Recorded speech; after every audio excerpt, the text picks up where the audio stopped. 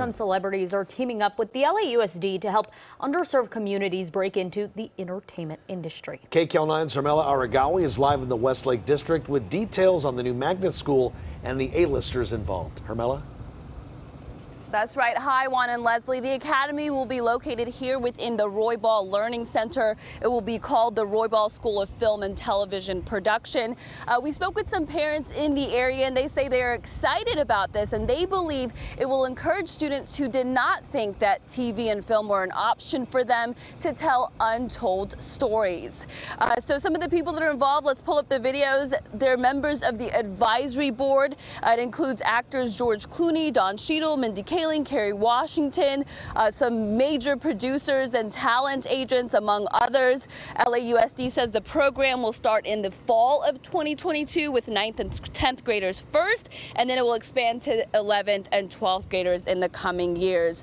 George Clooney said, quote, "Our aim is to better reflect the diversity of our country. That means starting early. It means creating high school programs that teach young people about cameras and editing and visual effects and sound and all the career opportunities that the industry has to offer." CAA's co-chair Brian Lord added, "The combination of education and hands-on training opens up life-changing opportunities."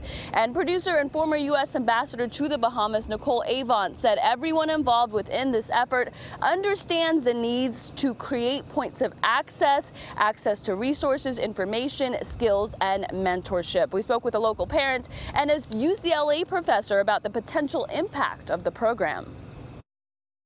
It's about time in this area, you know. We have so much talent around here. It just, goes unnoticed.